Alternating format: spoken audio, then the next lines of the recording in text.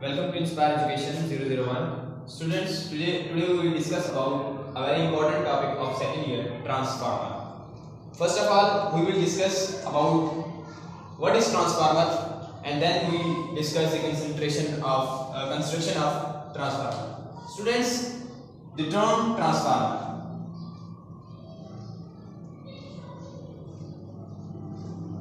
Transformer is a device which is used to make a smaller or larger voltage of a given voltage. If we give a quantity or let we have two coils.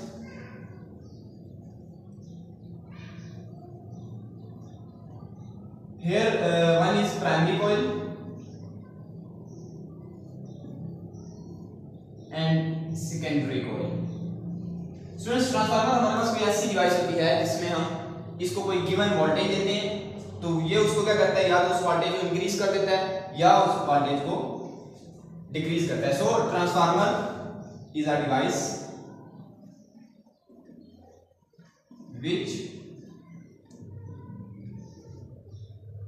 which converts a given voltage into larger or smaller voltage. हमारे पास कोई भी हम transformer place करते हैं, वहां पर alternating current होता है हमेशा. एक this is an important point कि ट्रांसफार्मर हमेशा वर्क करेगा एसी करंट के लिए. ठीक है, तो हम इसको कोई एसी वोल्टेज देंगे, ये उसको कन्वर्ट करेगा लार्जर वोल्टेज में या स्मॉलर वोल्टेज में. ठीक है, डीसी वोल्टेज डीसी करंट में ट्रांसफार्मर वर्क नहीं करता. सो हमारे पास गिवन एसी वोल्टेज होगी और ट्रांसफार्मर में उसको क्या करना है, इंक्रीज करना है या डिक्रीज करना है. किस प्रिंसिपल के ऊपर ट्रांसफार्मर काम करता है? Mutual induction. Transformer works on the principle of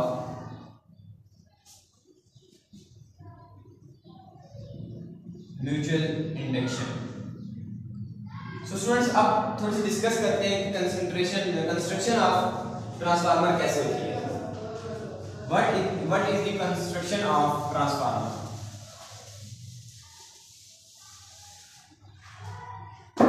students, construction कुछ इस तरह से होती है. Construction of transformer,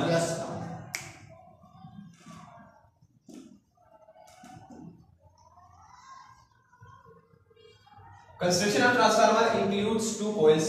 One is known as primary coils and second is secondary coil. Primary coil is used for supply AC current. Primary coil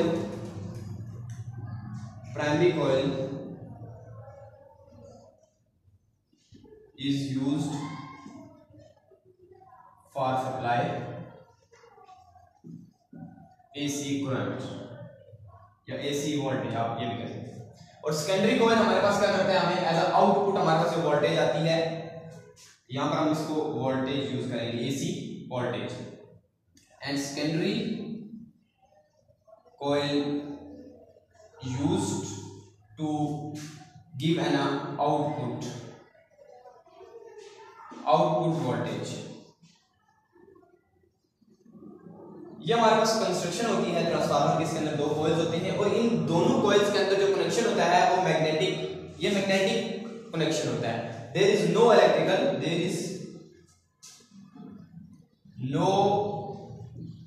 electrical connection between coils. They are magnetically connected.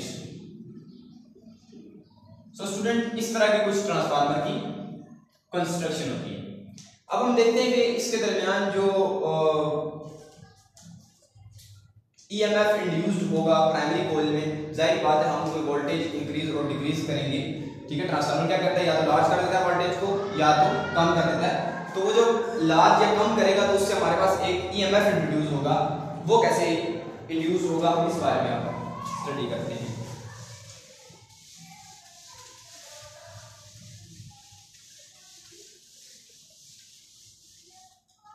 Students सबसे पहले हम देखते हैं यहां से जो हमारे पास कितनी number of turns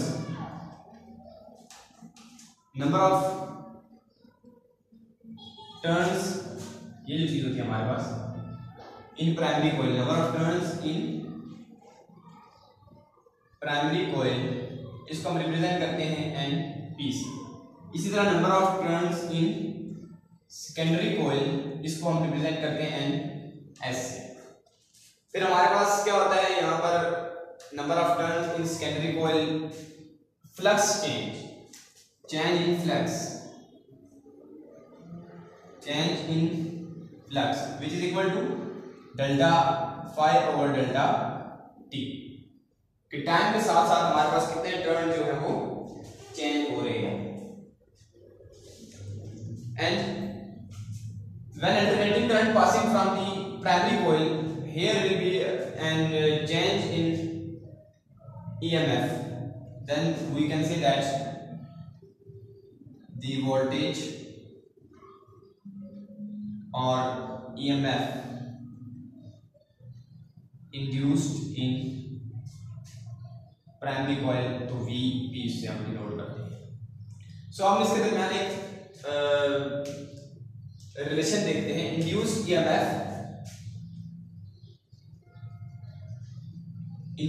EMF in primary coil,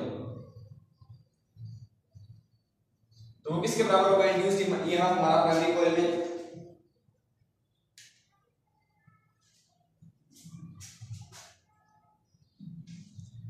EMF will be equal to minus n delta phi over delta t।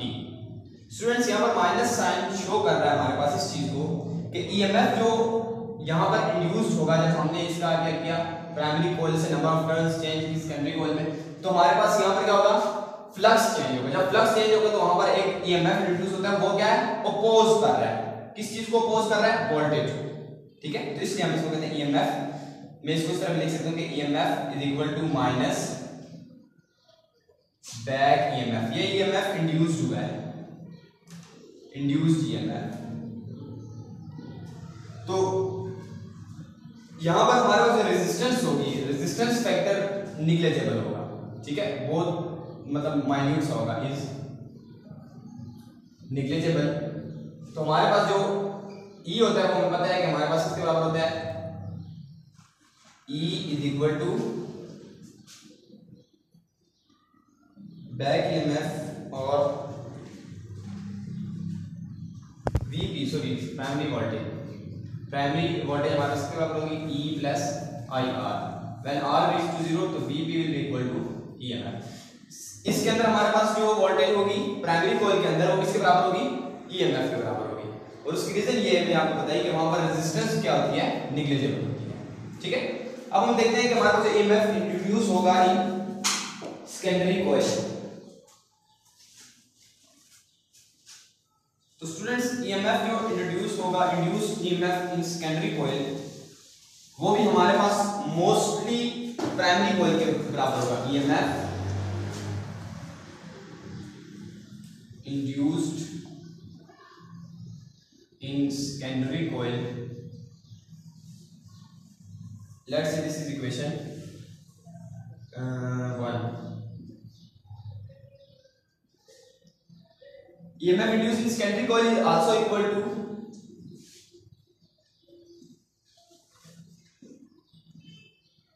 EMF induced in primary coil, because they are tightly bonded। एक दूसरे के साथ ये टाइटली बॉन्डेड होती हैं iron ore से एक दूसरे के साथ क्या होती हैं?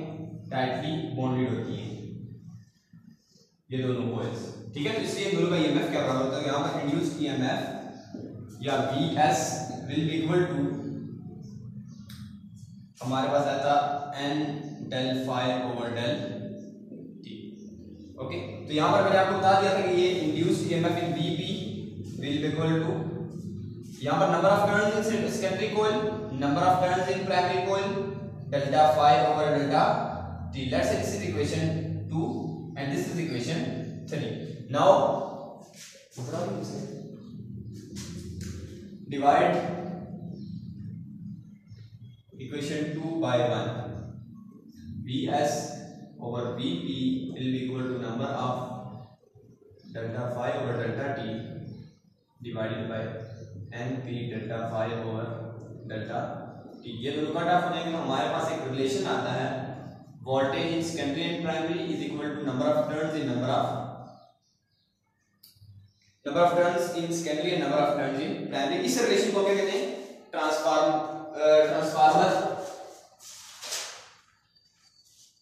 Transformation ratio.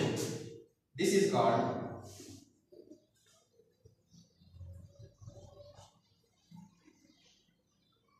Transformation ratio. So students, ये आज का हमारा लेक्चर था जिसको हम जिसमें मैंने ट्रांसफार्मर को बेसिकली डिस्कस किया। नेक्स्ट टॉपिक में हम इंशाल्लाह देखेंगे कि ट्रांसफार्मर किस किस टाइप के होते हैं।